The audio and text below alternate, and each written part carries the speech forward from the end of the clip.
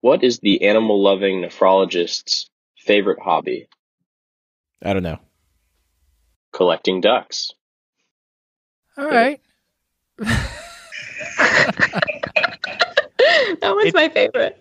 Two of you to create that? That was a two-person operation. I've never been angrier. I love Paul's reaction. Totally worth it. All right. And now on to the episode. The Curbsiders podcast is for entertainment, education, and information purposes only, and the topics discussed should not be used solely to diagnose, treat, cure, or prevent any diseases or conditions. Furthermore, the views and statements expressed on this podcast are solely those of the host and should not be interpreted to reflect official policy or position of any entity, aside from possibly Cash Like Moral Hospital and affiliate outreach programs, if indeed there are any. In fact, there are none. Pretty much, we aren't responsible if you screw up. You should always do your own homework and let us know when we're wrong.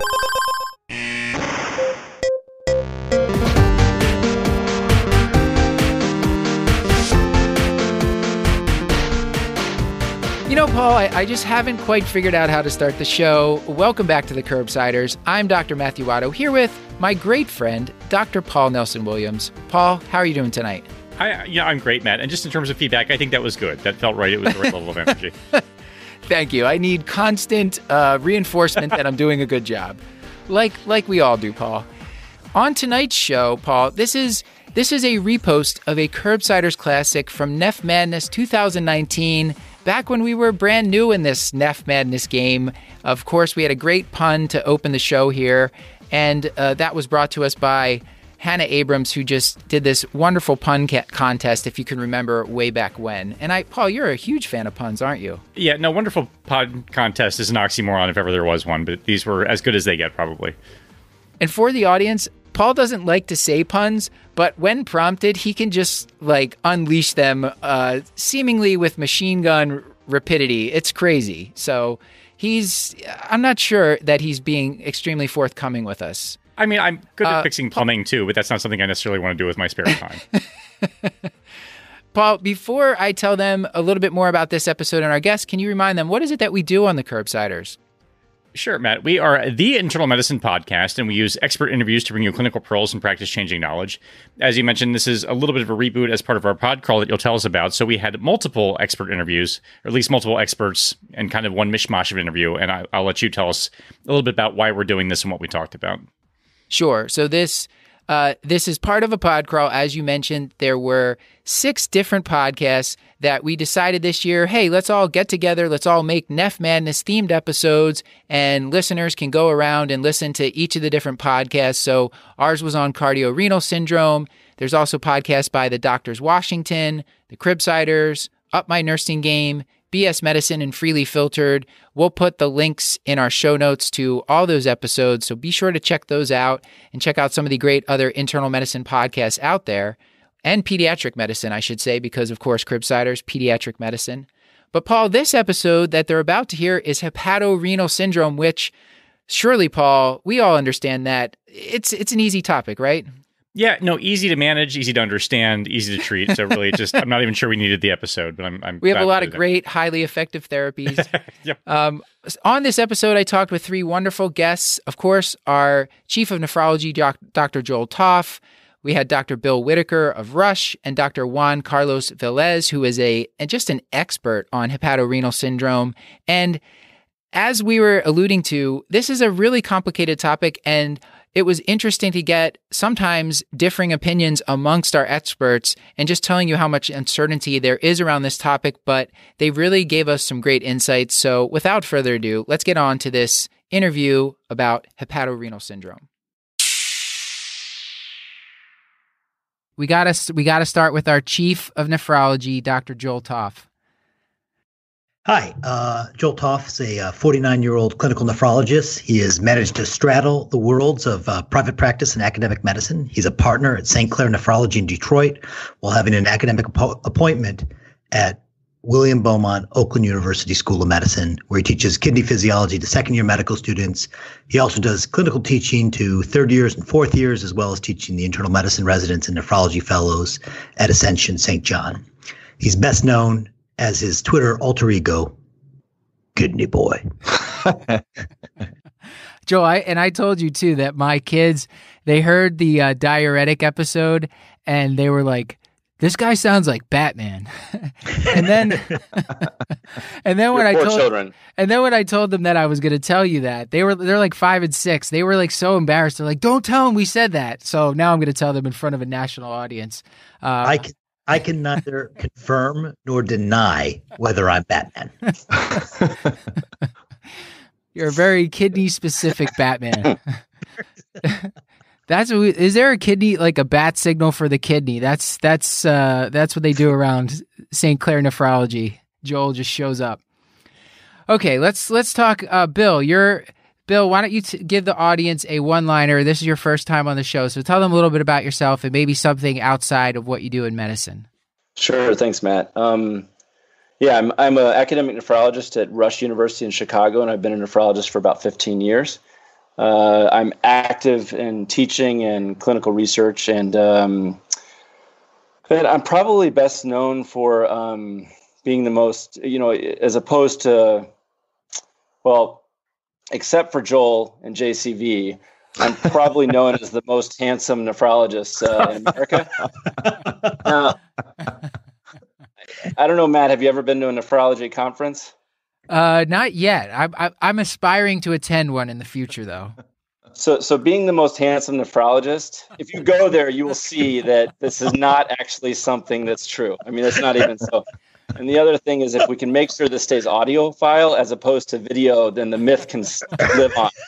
Yeah, my other question was going to be: do you want this? We are going to have some nephrologists listening to this. Are you sure you want me not to? Do you want me to cut this whole part right here? Or just keep the myth alive, but make sure it's audio only, because I really don't need anybody finding out factual information about this nonsense. Okay, so thanks for having me on, though. Okay, JC, did you want to give a one-liner about yourself?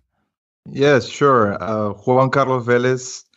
I'm a 48-year-old Peruvian nephrologist, practicing nephrology in the United States for also about 15 years, 13 years, lost count.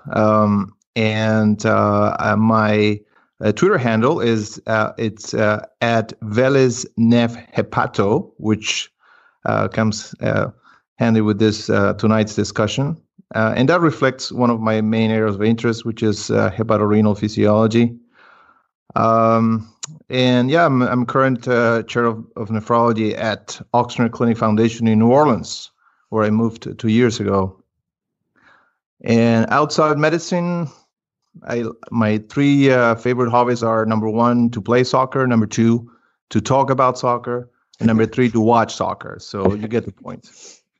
I like it. Well, I think it's time now that we move on to a case from Cash-Slack Memorial so that we can start talking about the main event here. So this is of course inspired by NephMadness.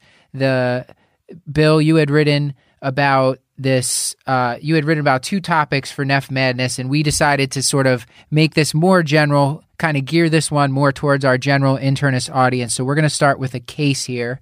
This is Mr. Clyde Rosis. He is a 54-year-old male with known cirrhosis from severe alcohol use disorder, and he presents to the emergency department with swollen legs, abdominal distension. He's had previous large volume paracentesis for ascites. He's previously been treated for SBP. He has known varices, previous hospitalizations for hepatic encephalopathy.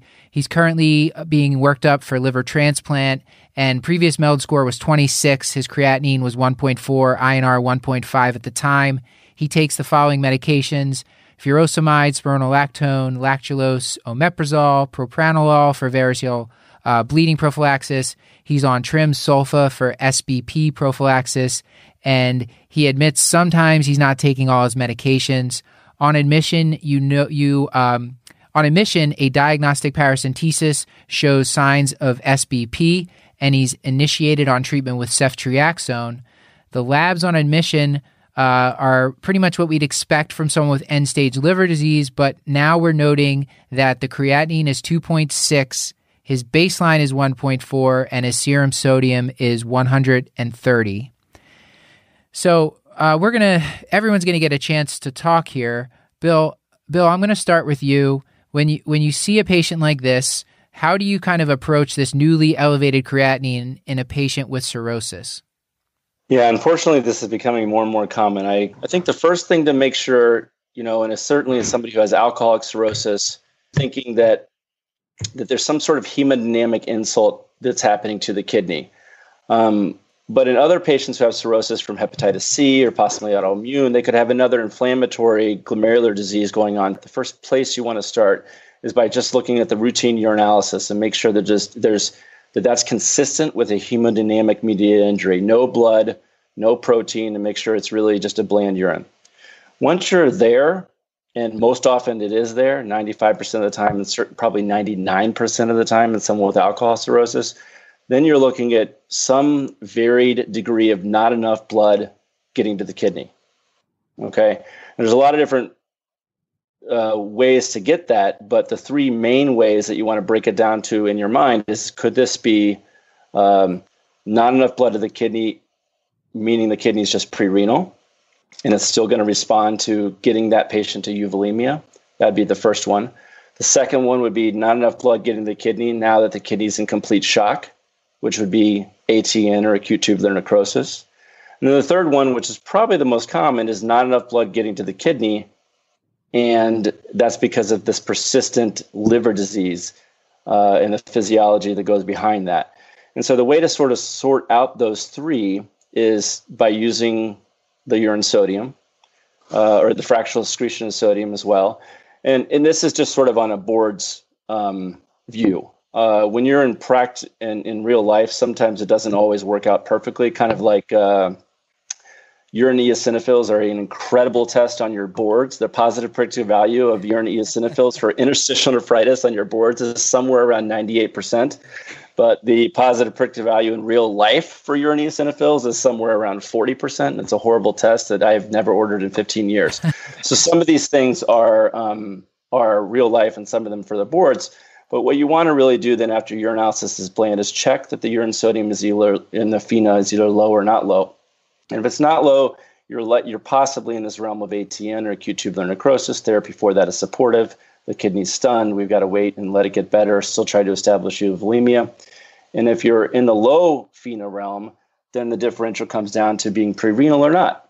So classically, we would always give a volume challenge, and if everything gets better, then it's just pre-renal. If everything doesn't get better, then you're into this hepatorenal vortex, if you will. Yeah, I'd like to. Can you hear me? Am I coming through? Yeah. Okay. So I'd like to just step in there, just kind of from the add on to that bit about the wards and about actually taking care of patients, and that in my mind, in the presence of cirrhosis, you're always going to have a low urine sodium and a low FeNa. And I don't find that, like, again, if the FeNa is elevated, if you have an elevated urine sodium, yeah, you're going to be dealing with ATN. But again, if the FeNa is low, the full differential is still on the table. It can still be ATN, it can still be pre-renal, and it can still be hepatorenal. So I just want to emphasize, if we're really taking care of patients, a low FeNa doesn't rule anything out, and you're going to have to deal with the full realm. And the other thing I'd like to also emphasize is the specificity of the urinalysis also falls off, is that when you have an elevated bilirubin, which these patients typically have, typical Highland casts get real stained and will often be misread as dirty granular casts, and you may misinterpret that UA as indicative of acute tubular necrosis, when all it is somebody who could be either pre-renal or hepatorenal syndrome, which will both have these stained Highland casts. So you just need to be real careful and not to prematurely jump to your diagnosis. And Highland casts generally benign finding, just kind of protein. Yeah. They're usually clear, but you're saying in the presence of bilirubin, they're just kind of stained that color. That's exactly right. So we see these Highland casts anytime you get concentrated and acidic urine, which is going to happen in, first morning urines have a lot of them, pre-renal patients have a lot of them, and cirrhotic patients going to have a lot of them. JC, is there anything you would add to the differential diagnosis that Bill was highlighting there? before I would do that, I would try to just emphasize a couple of things. So assessment of these patients is always challenging. And I think that at the end of the day, you just need to do everything that everybody does, but just do it as best as possible. And that starts with the history and physical. You cannot underestimate the power of that. If you have somebody coming in with 15 bowel movements on lactulose, you're gonna have to do you're gonna have a hard time convince me that that patient does not have just perennial azotemia. But did anybody double the spironolactone to 200 milligrams a day recently, a week ago prior to? Those elements in the history are very, very helpful. So that's the exercise that I try to do, get a lot from the history. And then once you examine the patient, it's also important, if you look at all the reviews and recommendations about hepatorenal, talk about volume expansion first, given albumin. If you have somebody that comes in with cirrhosis and has got bilateral hydrothorax and maybe some even pulmonary edema, very edematous, you can't just volume expand those patients. It could be detrimental for the patient. So those things that you have to do always in the beginning. You were describing kind of two different patients. One patient who's clearly hypovolemic, and then another patient who's got pleural effusions, edema, ascites, are clearly volume overloaded. How can we approach those two patients differently? What would you do with those patients? Maybe we'll take the volume overloaded patient first. Well, I guess the importance of that is that as we're going to probably discuss throughout tonight later on, is that a lot of times when you assess these patients with acute kidney injury in the context of cirrhosis, if your initial workup with the urinalysis is unrevealing, urine sodium is less than 20, everything else is equal, you're kind of forced in a situation, okay, this patient could be hepatorenal, but could also just be volume depleted.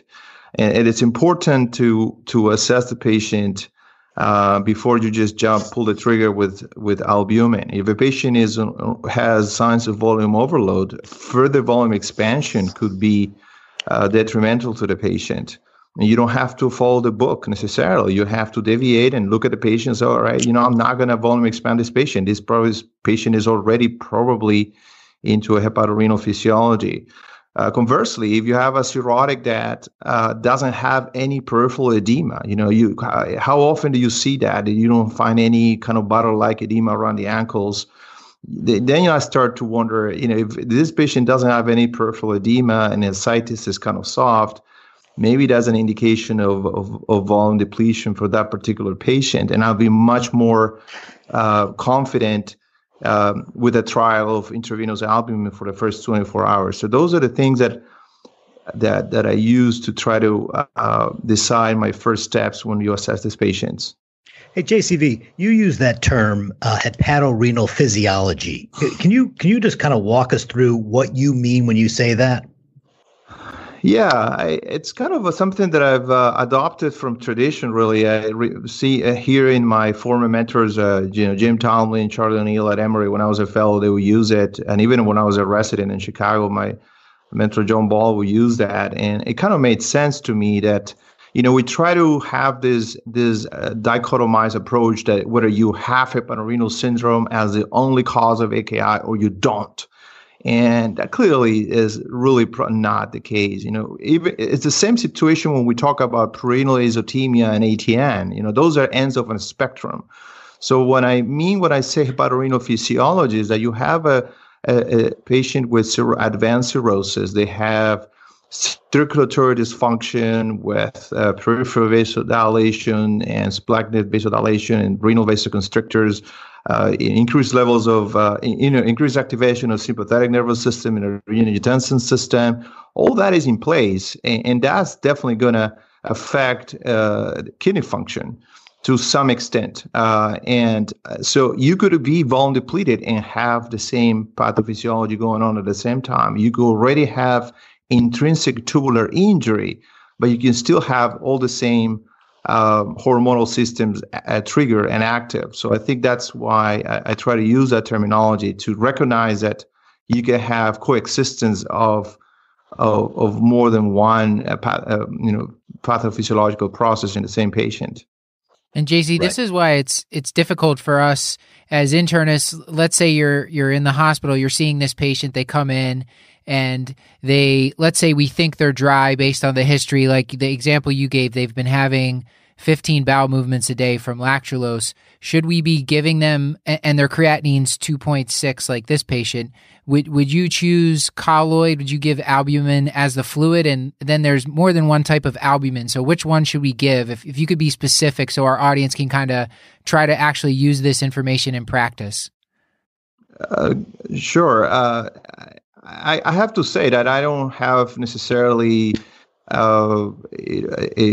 any position that is very strong about the percentage of albumin. Typically we do the 25% or 12.5% albumin that is available in the hospital. I am not aware of anybody publishing a study comparing 5% versus that. I'm not even aware of anybody comparing colloids versus crystalloids in the setting of cirrhosis.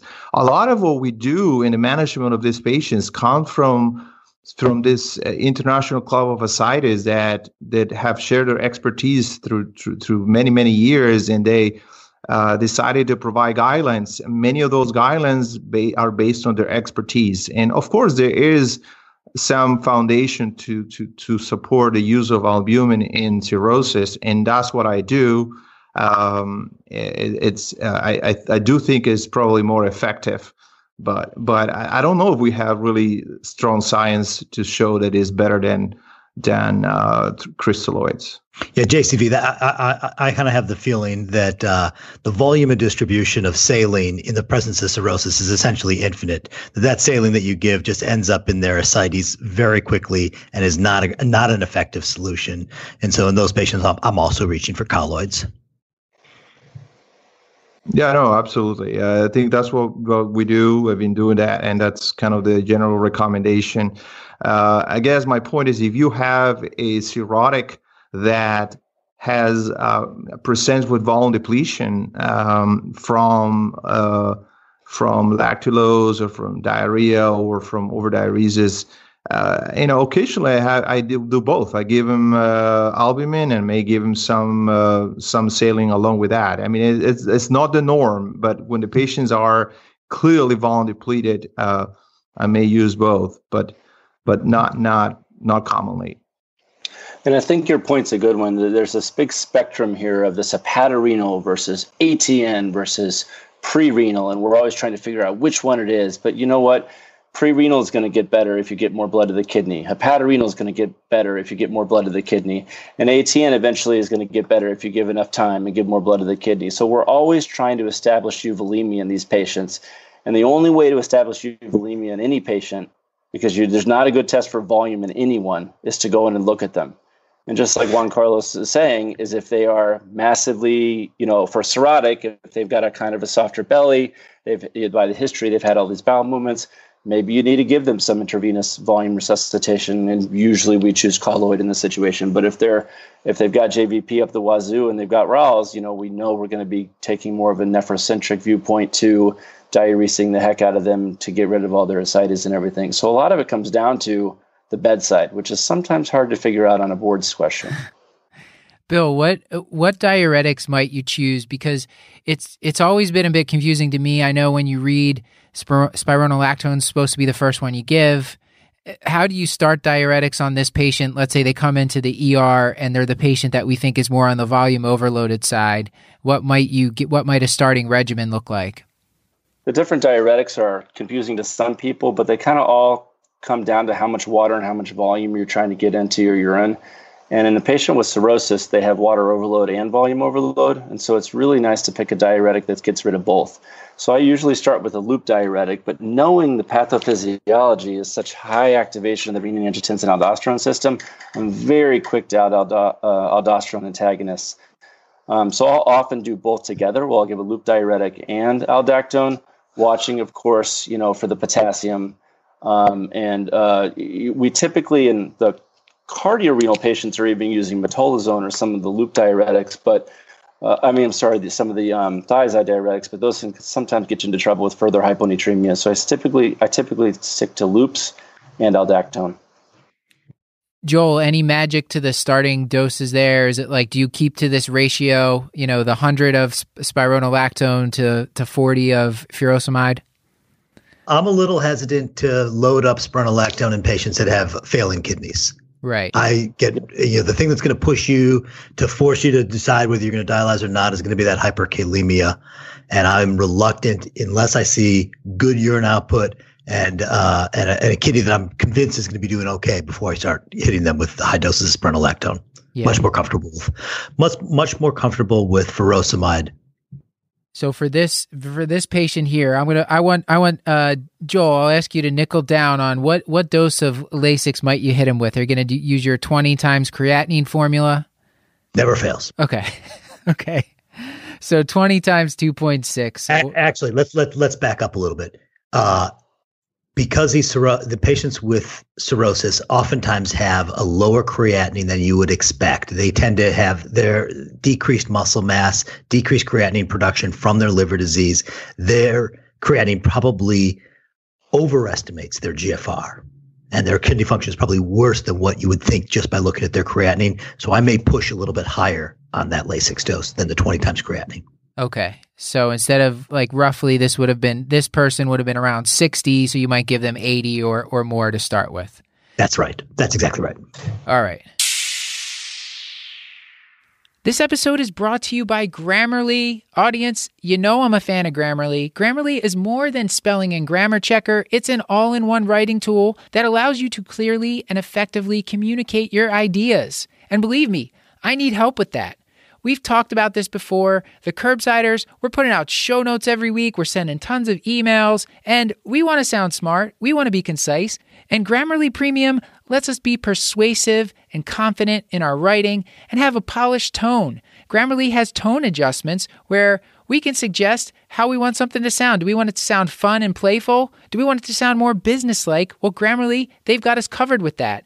One thing that I really love is Grammarly's full sentence rewrites, because sometimes the way I word things doesn't make any sense, and Grammarly be like, hey, Watto, that doesn't make any sense. Why not say it this way instead? Get through those emails, end your work quicker by keeping it concise, confident, and effective with Grammarly. Go to grammarly.com/curb to sign up for a free account. And when you're ready to upgrade to Grammarly Premium, get 20% off for being our listener. That's 20% off at grammarly.com/curb. Our sponsor for this episode is Panacea Financial, the national bank for doctors, by doctors. And as a doctor, the average bank isn't built for our community. They see our debt levels and our limited credit history as red flags, but at Panacea Financial, they get it because they have lived it. As a bank founded by two physicians, they are dedicated to providing solutions for the unique needs of doctors and doctors in training, including their PRN personal loan. They offer a period of no payments or low affordable payments, no cosigner requirement, and low fixed interest rates that don't depend on your credit score. So even if you personally don't need Panacea's doctor-specific loans, tell a friend about it. They can help with student loan refinance or even practice buy-in loans. And when you refer a friend, you can get up to $250 for each referral without any limits on how many people you can refer. Join the growing number of doctors nationwide that expect more from their bank and have switched to Panacea Financial. Visit panaceafinancial.com today to learn how a bank for doctors by doctors can help you. That's panaceafinancial.com. Panacea Financial is a division of Premise, member FDIC. The next question, kind of back to the differential diagnosis, these patients could be obstructed as well. And usually I've seen that they say you have to get the renal ultrasound. Now this is another thing we've kind of fought about on previous episodes, where we think the renal ultrasound, unless someone has risk factors for obstruction, it's kind of a low yield. JC, do you think is that something that you get on all? Would you get one on this guy? He's not really giving us a history of obstruction. No, he has no issues with BPH that we know of. No history of kidney stones. Yeah, we always get a renal ultrasound, but you're right. If you want to be really accurate with making statements, you would say renal ultrasound is a mandatory test in the assessment of chronic kidney disease, but is not a mandatory test in the assessment of AKI. But 99.9% of the times it gets ordered. And I am guilty myself, I would say, just get an ultrasound, just be complete the workup. But if you ask me the question, whether it's always needed, I don't think so. I don't think it's always needed. And not only the history, the suspicion, is also the urine findings. If you have a urinalysis that shows no protein, no blood, then it's less likely that you're going to be dealing with some sort of parenchymal renal disease. But if you have hematuria proteinuria, at that point, you must obtain a renal ultrasound because you can have some distorted anatomy that is going to point you in a different direction when you look at a differential. Okay. My feeling on that ultrasound is it's a test that has no risk to the patient, and it is one of the few causes of AKI where you can fix it. Yeah. Right. This is if you find that obstruction, like to me, it's unacceptable to ever miss that. Yeah. To have the treatment of obstruction is not dialysis, right? We have effective ways of taking care of that. And I completely concur that its cost benefit ratio may not work out, and it's positive very few times, but I think it's unacceptable to miss that diagnosis. That's why I always order it. The workaround we had suggested, it might be a little complicated in someone with cirrhosis and ascites, but bladder scan, or you can, if you can palpate the bladder, put a Foley in, drain the urine, Bladder scan and cirrhosis with ascites is a really tough one. Yeah, right. So, but I get it. Obviously, if you're going to the masses, you shouldn't order renal ultrasound on anybody. No. But just like everybody said, it's relatively inexpensive, low risk, and reversible cause of renal failure. Yeah. Hard to say you don't want to order that test because you can miss something irreversible. And are you recommending a Foley? Bill, I'll ask you first. Do you generally put a Foley? Let's say this patient was oliguric, creatinine 2.6 coming in the door.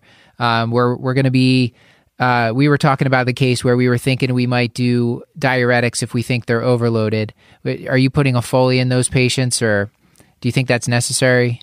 Yeah, I'm not sure that I'm allowed to do a Foley catheter at Rush anymore because every time I've tried to do one, everybody yells at me about CAUTIs, which are these, catheter-associated UTIs. And of course, as nephrologists, we don't really need a Foley just to measure urine output and make ourselves satisfied. We can use other tests to sort of differentiate those. But if you have a man who comes in with renal failure and it's undetermined what the etiology is, a Foley can be diagnostic and therapeutic. So sometimes I will put that in. Although this guy may have platelets that are low, he may have an INR that's high. There may be other complications with that, and he's got some pretty other obvious reasons for acute kidney injury. So I don't think that I would go in there and start screaming about how this person didn't get a Foley. When I come in the morning after the night on morning report or something, I'd be okay with not having a Foley in this patient since we have so many other etiologies of his renal failure. I'm gonna move us along with our case a little bit, and we've talked about some of these things already. So let's say I've already given you the patient's creatinine's 2.6. He says he's peeing less. Urinalysis, there's no protein, there's no hematuria. We do get the renal ultrasound. It just shows mild chronic parenchymal disease. His urine sodium is less than 10. There were no muddy brown casts on the urine microscopy. Urine eosinophils were ordered just to piss Bill off, and they're negative. Shocking. Yeah, Shocking that they're not helpful. And we stopped. He was on he was on trim sulfa, which we stopped along with the diuretics. We're back to saying, let's say that this was one of the patients where we felt coming in the door, we weren't exactly sure of the volume status. We decided it wasn't really pointing strongly in either direction, so we decided to hold the diuretics.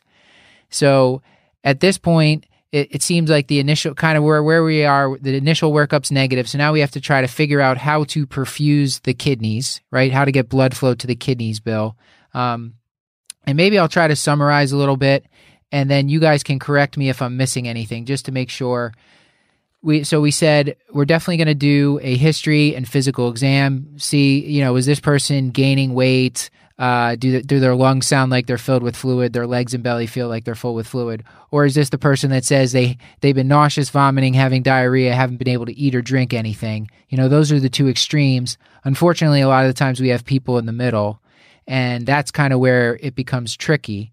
We got the basic workup, which was just sort of some urine sodium, maybe calculate a FeNa, renal ultrasound, or place a Foley if you're allowed to at your institution. and then from there, JC, why don't I throw it to you? What might be a next step for the patient where you're not quite sure about the volume status? Yeah, so that's a very common scenario, right? And unfortunately, in this field of nephrology, a lot of times our best diagnostic tests are our therapeutic trials, right? We are in a situation where we think this could be the diagnosis, but we're never certain. Rarely, I wouldn't say never, but we're rarely. Oh, JC, you cut out for a second. You said we're rarely certain, I think you were saying. I may be able to help finish what he was saying. Yeah. I don't want to put words in his mouth, but I think that any volume issue is, like I said earlier, difficult. If it's cardiorenal or hepatorenal, we have tests for water, right? I mean, I know when someone's water depleted, they're hypernatremic. I know when somebody's water overloaded, they're hyponatremic. Those are easy to define and determine how much water someone needs removed, how much water someone needs to be given. But volume is an assessment. It's a judgmental assessment. And what you need to do is obviously look at the patient, like we've said.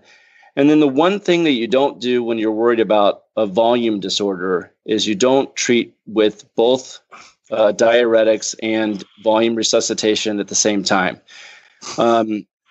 There are times when I will give Lasix and normal saline at the same time. I may be trying to get rid of potassium. I may be trying to get rid of water and fix somebody's hyponatremia. I may be trying to get rid of calcium. There's all sorts of reasons to do so.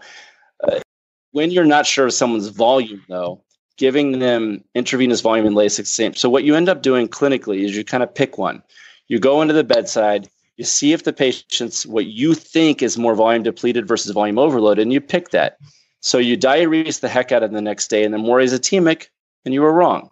Or you give them 7 liters of normal saline the next day, and they're intubated, and you were wrong. But and I'm sort of joking, but at the same time, then because you haven't done both at once. If you do both at once the next day, you're screwed. You have no idea what happened. So you pick one based on the least clinical harm and based on your best judgment, because that's what volume assessment is.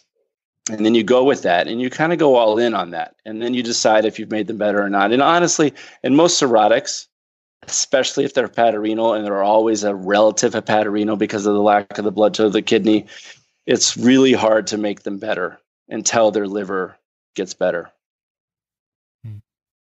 Joel, anything to add there?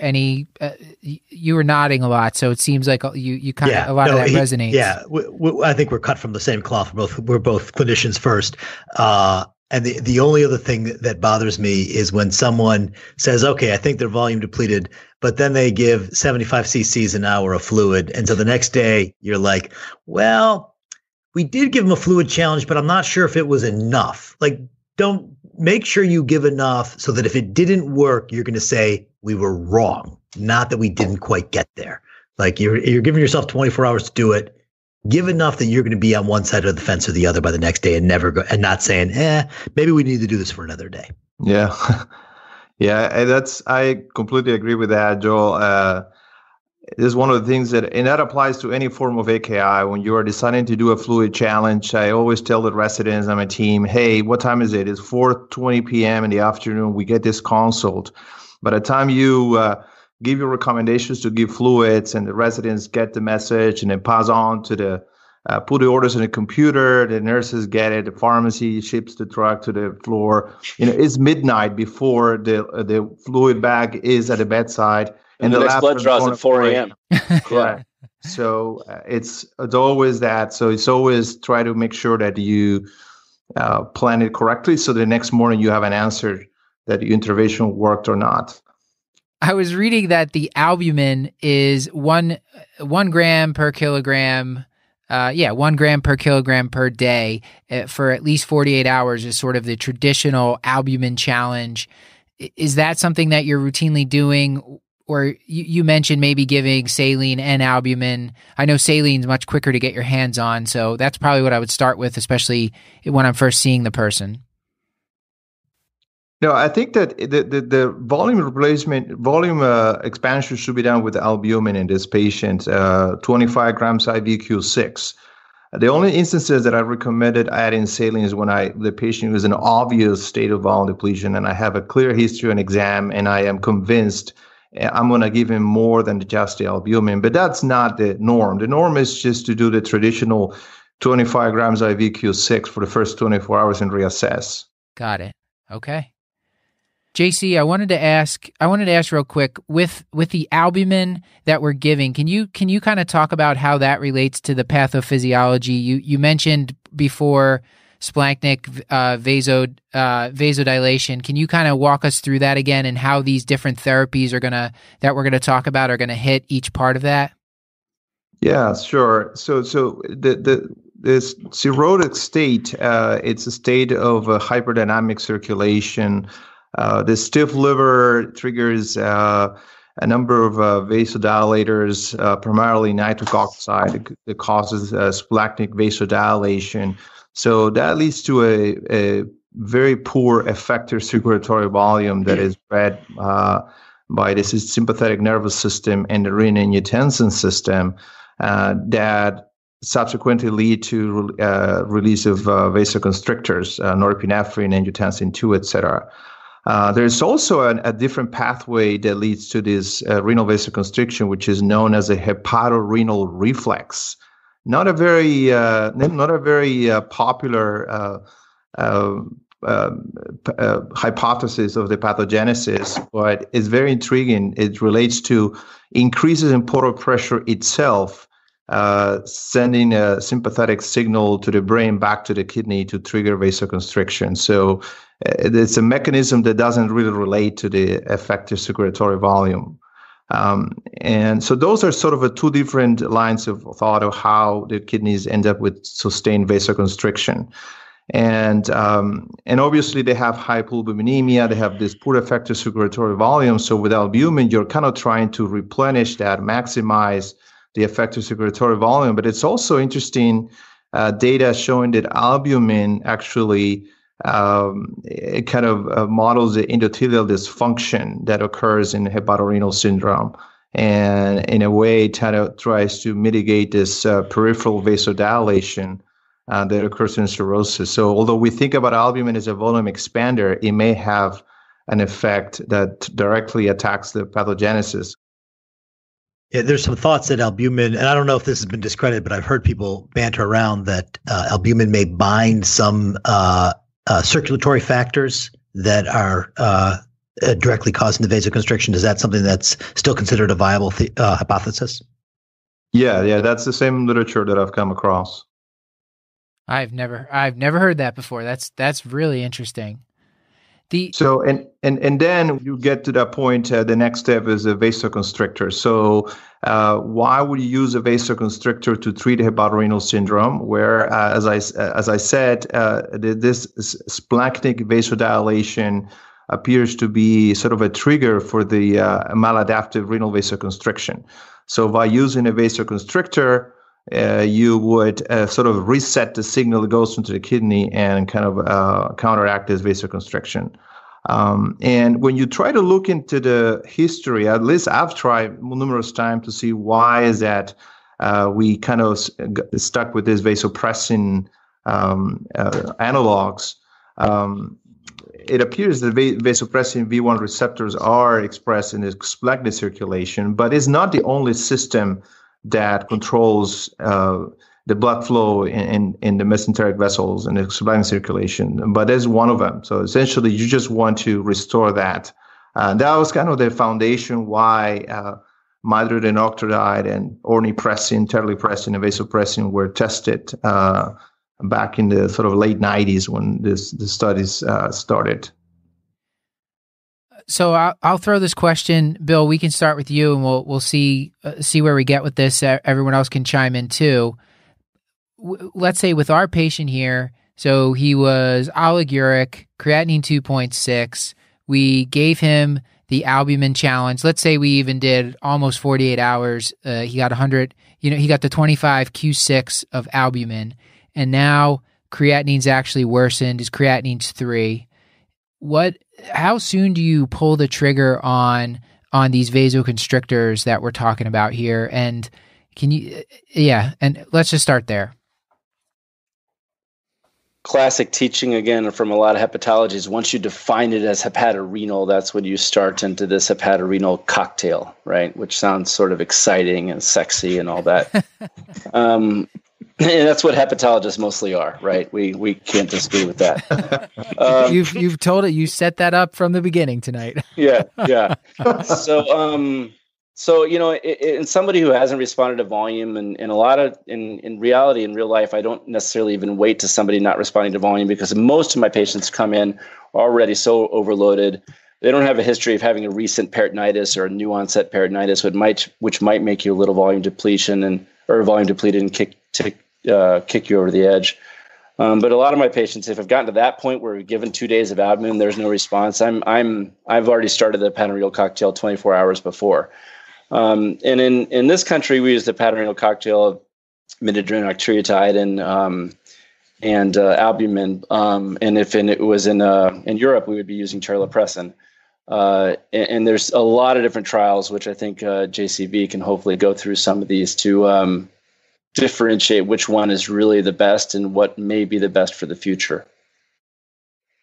Yeah, so I agree. Midodrine octreotide is the most popular cocktail used in the United States. Unfortunately, in our institution, every cirrhotic that arrives to the emergency room with the creatinine that is a little bit above normal gets midodrine octreotide immediately as part of the initial orders, which kind of muddies the picture when you try to then assess whether the patient is HRS or not.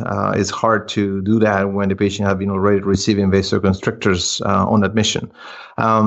And then it comes down to what is the most effective. And midodrine octreotide has a role, is a very inexpensive combination that can be given oral and subcutaneously in a regular floor. So it's convenient, and there is some data showing some degree of efficacy. And in my personal experience, hasn't been very successful, but a small percentage of patients may respond to that. When you look at all the clinical trials that have been tested, that have been conducted to test different drugs for hepatorenal syndrome, ultimately comes down to the mean arterial pressure. What is the achieved mean arterial pressure during the trial? Whether you use midodrine octreotide, terlipressin, and the one that I particularly use a lot, which is norepinephrine. It always comes down to when the signal for renal recovery is strongly associated with improvement in mean arterial pressure. And it could be a debate about, how high you want to push the map. That's sort of a different topic. But the bottom line is that if you look at a very small trial in 1999, if I remember correctly, they designed a study to push the mean arterial pressure by 50 milliliters of mercury with midodrine and octreotide. And it's something that gets lost because a lot of times patients get admitted, the hospital medicine team starts the midodrine octreotide combination, but there's really little attention to the mean arterial pressure. And it's sort of an inertia there. 72 hours later, they're thinking, well, let's consult a nephrology, nothing has happened. Well, of course, the dose was never touched. It was left at a starting dose. And that's something that needs to be emphasized. And that's why I often go straight to norepinephrine, because it's just more effective raising the MAP, and I can get an answer a little bit faster. Hey, JCV, if you have a patient who looks like a hepatorenal syndrome, but they have a systolic blood pressure of 130 or 140, do you kind of eliminate that from your differential? Great question. if the mean arterial pressure, and I don't know if I necessarily, I guess systolic above 140 I start to get less and less excited that I'm in front of an HRS. You know, Yes. you gotta go back to again, these old papers tell you the real story. When the hepatorenal syndrome was described in the 50s, early 60s, there were patients with blood pressure of 100/60, with sodium was 128. They were oliguric. And that's the type of phenotype that, and amazing, those three factors that I just mentioned, they are not part of the diagnostic criteria from the International Club of Ascites. I know. They It's put all ridiculous. these criteria that are so irrelevant, and the bottom line is that the phenotype of the patient is not in the definition. So yes, I pay a lot of attention to that. Having said that, it's interesting because you can have a patient with a blood pressure of 125/65. The mean arterial pressure may be 78, 80. That, you may think that that's inconsistent with a hepatorenal syndrome, but it's not necessarily inconsistent because there is sort of there's a shift. There's an autoregulatory curve that has shifted. And in a patient, in a normal individual, a MAP of 75 is a great MAP, a great mean arterial pressure. But in a cirrhotic that presents with a MAP of 71 or 72, he may need a MAP of 90 or 85 to adequately perfuse the kidneys. And that's something that that I pay attention to. The norepinephrine you were talking about, that those patients they need a central line, and they're generally in the ICU when you're doing that? Yes, that is unfortunately a limitation. There are some hospitals in the country that I've had just anecdotal conversations that have implemented protocols in step-down units, and they can use norepinephrine. It's something that I am trying to also implement in my hospital. But yes, most of the times, or almost universally, norepinephrine requires intensive care unit transfer, which obviously is a limitation because you have to, as a consultant, communicate your recommendation to the primary service, which then is going to call the ICU, and the ICU is going to call you back, and you're going to be in this triangle negotiation to try to transfer a patient to the ICU who is otherwise normotensive in the eyes of the intensivist. So there's a little bit of a disconnect in the understanding. And sometimes you call and you say, hey, this is what I would like to do with these patients. And sometimes, yeah, that makes total sense. Let's do it. And then, I go on my computer late at night reviewing the what's going on with the patient, and I pull the maps, and the maps are like 65. And I call the ICU nurse, and the ICU, yeah, we're doing MAP of 65. That's what we do for Levofed. And so many things get lost in translation. It's not a common approach to give norepinephrine to a goal MAP of 85. So even when you want to do it, it doesn't get executed properly. Joel, it sounds like you need one of your checklists. Or improved communication. Yeah, there you go. These were brilliant recommendations tonight. Well, the thing I wanted to point out, so our producers had done a bit of kind of looking into literature. This Wang et al. Did a systematic review last year where they looked at terlipressin head-to-head, terlipressin and albumin versus norepi and albumin versus the midodrine octreotide albumin cocktail, and it looks like norepinephrine is at least as good or better than terlipressin. But terlipressin, from my understanding, it's just more convenient to give it. So, do you think that's going to be coming to the States at any point? Matt, can I just step in because I know what I know what I wanted to say when you asked that, and I think what I want to, when you are thinking about moving these patients to the ICU, I think you need to think about what is the prognosis of the patient who has hepatorenal syndrome that you do not reverse. And those patients are going to die, right? If you have a classic type 1 HRS where their creatinine is going up, and if they're not going to get a liver transplant quickly within a couple of weeks, they're probably going to be dead. And so, you might want to talk about how much it costs to move to the ICU or what a hassle it is to do, but we are truly dealing with a mortal condition here. And you're talking about here's our last chance to save this guy. And so,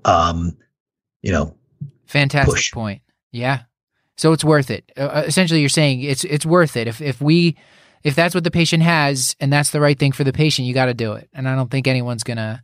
I mean, you could fight. It's worth fighting for that. That's my point. It is absolutely. It's a great point, Joel, and that's when, once again, comes to really assess your patient very well, because you have a cirrhotic patient with a bilirubin of 34, encephalopathic, really very, very ill, that is not going to get a liver transplant. That you think, even if I revert his kidney function, how much better this patient is going to be? What is his life expectancy? Is his quality of life going to be meaningful?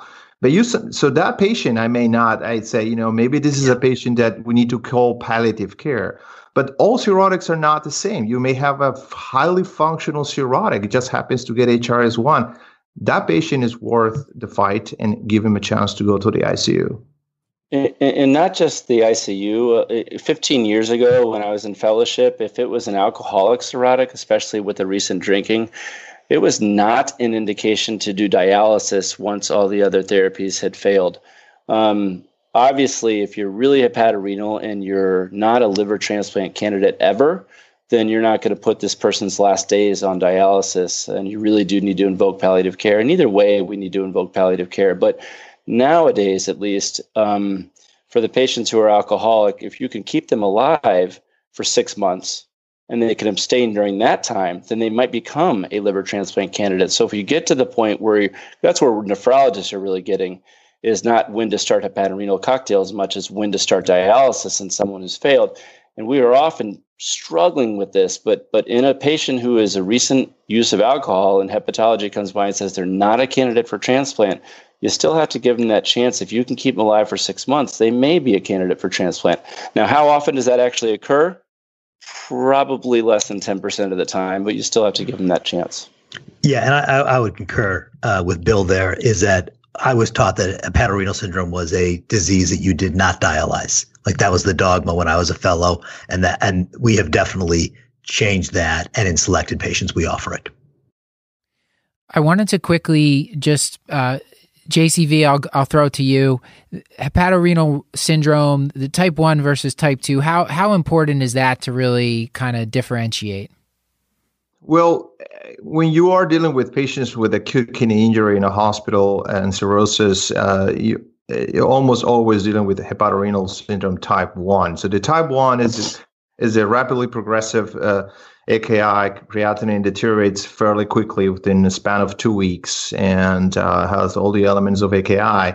Hepatorenal syndrome type 2 refers for more of a chronic subacute insidious entity that I can say that occasionally when I see patients in clinic that come refer because they have elevated serum creatinine, they happen to be cirrhotic, and there's nothing you can find to explain why the creatinine is sitting at 1.8 and 4 months ago was 1.3, and there's really nothing else going on. I mean, this patient may have HRS type 2.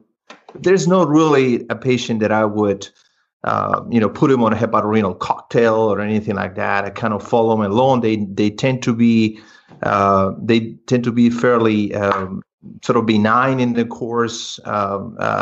So I don't really use that diagnosis in a hospital setting often. I think it's mostly HRS type 1 what we see and what the real challenging patients are. I wanted to ask about paracentesis before we start to sort of wrap up here, because it often comes up where the patient's kidneys are failing. Maybe they have tensicytes or massive ascites, and you're just kind of wondering like what to do there. Like, you certainly at some point are going to need to do a diagnostic para on that person while they're in the hospital. But then there's always this kind of dilemma we run into: how much fluid? Should we tap them until they're dry? Bill, I'll ask you first, and then we can kind of go around. What's your tact in those patients?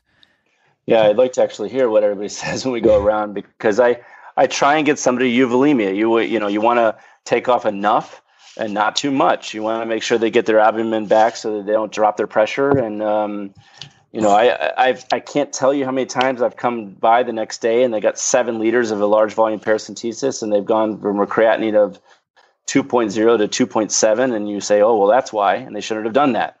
And so I think I'm always a nephrologist, and we always think about the kidneys always trying to gradually remove urine from the person on a stable 24-hour basis, and that's why we like these CVVHs versus acute HDs every once in a while. It's the same kind of thing. I think gradual fluid removal is best. I'd rather have a 2-liter paracentesis every other day than 7 liters once a week in somebody. So you kind of it's a gestalt, I guess is the word. It's a judgmental decision, but I'd like to hear what everybody else thinks too. I like the large volume. I like to get that fluid off them, replace the albumin. I'm happy to actually start the albumin beforehand, even if you anticipate a large volume. Usually you can, but I like getting that fluid off. I do worry about this tense ascites collapsing the renal vein and the IVC putting back pressure on the kidney. And so I think removing that fluid is the right way to go. I find this area difficult. I think it's controversial. You open a textbook in nephrology and you're going to read one of the most common precipitating factors for hepatorenal is large volume paracentesis. And then you have this whole modern literature speaking about abdominal compartment syndrome, killing patients in the ICU. So you're kind of in the middle of, okay, which one is true? Really, it's really confusing, and the literature is really doesn't help you. It's incomplete. There aren't a lot of papers that clearly show that LVP precipitates HRS. But like Bill said, I've been in that same situation. I see patients getting worse after an LVP during my practice. But at the same time, if I have a patient with a tense ascites and you measure bladder pressure and the bladder pressure is 28 and the patient's belly is about to explode and is very uncomfortable, of course, I want to send a patient for a paracentesis. So I don't really have any a clear answer. Obviously, I'm just giving you both ends, and that's how I am currently in this topic. I kind of go by the patient. If there's evidence of abdominal compartment syndrome and with very high blood pressure, I'm going to be very proactive about draining it out. But many times I do it and the patient gets worse. So I'm not sure. It's very difficult. It's a very difficult area. I'm hearing that I'm not alone in finding this to be a conundrum and being and it seems this is one of those things, like we talk to specialists on the show all the time, and when we ask things where we see the practice just vary so widely, it's often because it's sort of an evidence-free zone or where it's a highly artful practice where you just kind of have to take it case by case. It sounds like this goes along those lines. Let me just add a comment. So when you read the clinical trials in the world of hepatorenal syndrome, you look at the methods, they always make a little comment about whether paracentesis was allowed or not during the trial. And in most of the trials, it is allowed. So that kind of goes against the premise that LVP should be detrimental to the course of HRS, okay? And what I try to do also, if I have a patient that I am actively treating for hepatorenal syndrome with, let's say, norepinephrine, a vasoconstrictor, and I am pushing the MAP, and the MAP is going up successfully, and the creatinine is reaching a plateau, starting to curve down nicely. Without norepinephrine running, I am very comfortable sending that patient for an LVP with albumin, depending on the volume. I'm actually very comfortable putting back on diuretics because you are really maintaining renal perfusion with that MAP. And, we stopped diuretics before we diagnosed HRS, but once you're diagnosed and you're treating it, there's no reason not to bring the diuretics back into the picture if you're trying to remove volume. I don't know if... Wow, that is pretty cool. I have not seen that done. That's pretty awesome. Joel, have you done that? No, I was thinking that was pretty crazy. I like it. Because think about it. Hepatorenal syndrome is not a volume depleted state, right? It's a disorder of hemodynamics that you're restoring with your intervention. Once you restore it, If a patient has massive edema or urine output is not picking up, you could add a diuretic. And I've done it many, many times, and is rarely a problem, actually. Let me check in with our producer, Dr. Justin Berk, and see if we have anything that we're missing here before we kind of get some take-home points. I don't think so. I think if someone wants to explicitly say that what specific triggers can cause type 1 HRS, we mentioned LVP, but not things like infection or anything else that are common presenting things. But otherwise, I think we've hit most everything that's been asked. And other risk factors for HRS. I don't think so. I think we're in a good place. I think this has been great. Yeah. So I'll leave that out there. Bill, is there any major triggers or risk factors we missed? I think anything can kind of tip them over. They're so chronically volume challenged. You blow them a little bit in one direction and they're going to tip over with a little peritonitis or one too large of a volume paracentesis or whatever. And there's a lot of different triggers, even a simple UTI or hepatic encephalopathy, and they're not taking the rest of their meds and then everything tips over. But so I think there's a lot of different triggers, and it's really key, like JCV said from the very beginning, to take the appropriate history and physical to nail it all down. I was wondering if we could just briefly mention the diagnostic criteria for hepatorenal by the Journal Club, and I think that a lot of the problem that nephrologists have with this criteria is that it's not really specific to hepatorenal. We're so used to seeing renal failure of all sorts of types, and then we narrow it down on the different types of renal failure.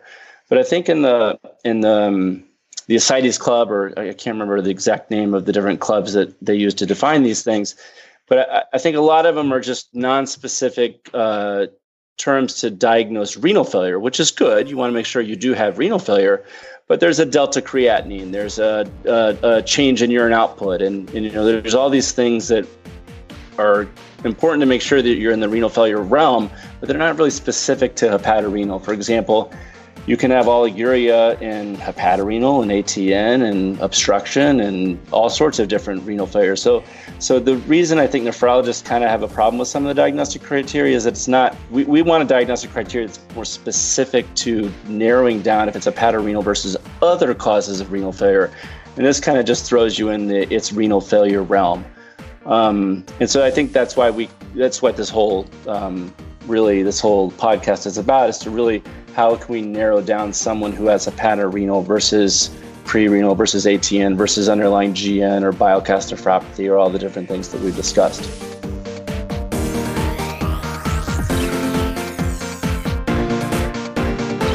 This has been another episode of the Curbsiders, bringing you a little knowledge food for your brain hole. Yummy. Said with confidence. Get your show notes at thecurbsiders.com, and while you're there, sign up for our mailing list to get our weekly show notes in your inbox. Plus, twice each month, you'll get our new Curbsiders Digest, recapping the latest practice-changing articles, guidelines, and news in internal medicine.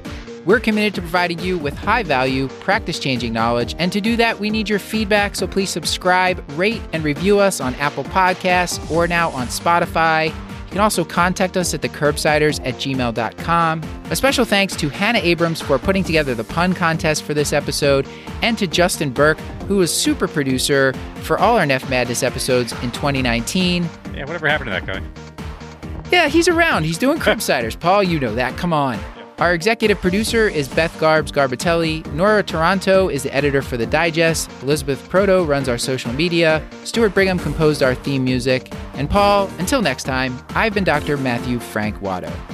And Matt, until next time, I remain Dr. Paul Nelson Williams. Thank you and goodbye.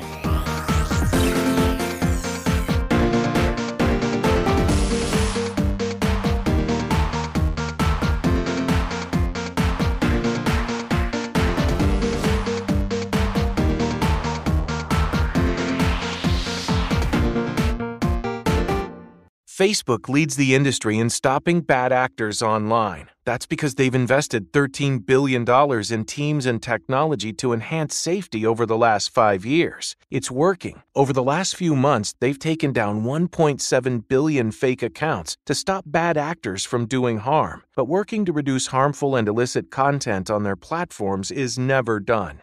Learn more about how they're helping people connect and share safely at about.fb.com/safety. Facebook leads the industry in stopping bad actors online. That's because they've invested $13 billion in teams and technology to enhance safety over the last 5 years. It's working. Over the last few months, they've taken down 1.7 billion fake accounts to stop bad actors from doing harm. But working to reduce harmful and illicit content on their platforms is never done. Learn more about how they're helping people connect and share safely at about.fb.com/safety.